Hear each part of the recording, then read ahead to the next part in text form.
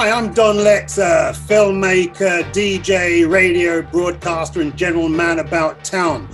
And my choice for accolade is Jeannette Lee, someone who I was lucky enough to meet in my formative years. We're talking about when I was like 16, 17, 18.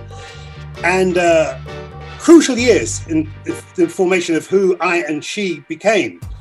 And we're a product of the vinyl generation. You know, we grew up at a time when music was the only source of information, alternative information, and alternative inspiration. And also, both being working class, we were into style and fashion, because style and music was the only means of expression, the only way we could form some kind of identity. So these were crucial elements as we were growing up, and we turned this shit into an art form. Luckily for me, we became an item in the mid-70s, just as the whole punk rock thing was exploding.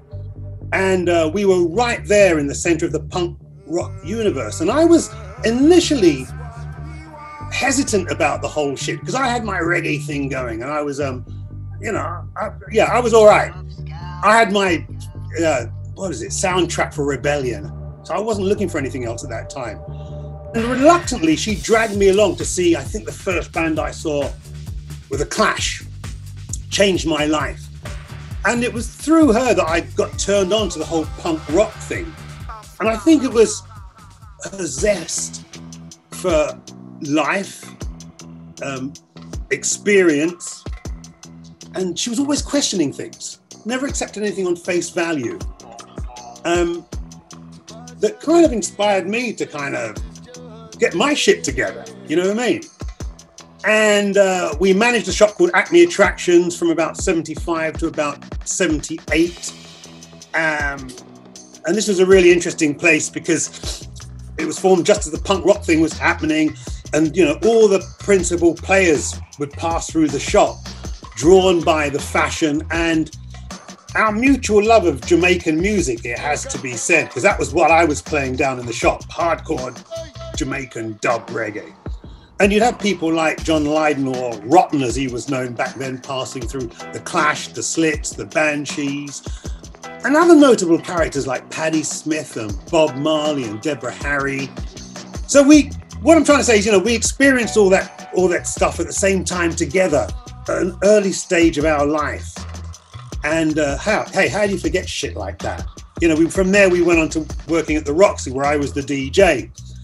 And, you know, that whole shit unfolded in front of us. And I think we're a product of that punk rock thing, in that we really got into the whole DIY thing, the whole DIY ethic, which I think is punk rock's greatest gift.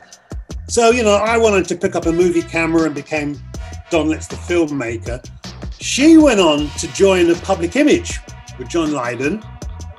And after a stint with them in about, 1987, was asked by Jeff Travis of Rough Trade Records to join he had to ask her twice. She didn't even jump at that on the first go. And from that point to this, she's been co-owner of Rough Trade Records and Management. That's the label I'm talking about. And, you know, she's had a hand in bands like, you know, the Cranberries, Pulp, Spiritualized, Arcade Fire. I mean, too many to mention. You know, to this day, she's still doing her thing. And she's got fucking good taste. Has to be said. I mean, I'm honored to have been in her company and shared time with the woman. I'm trying to think, you know, and also, you know, you got to dig this.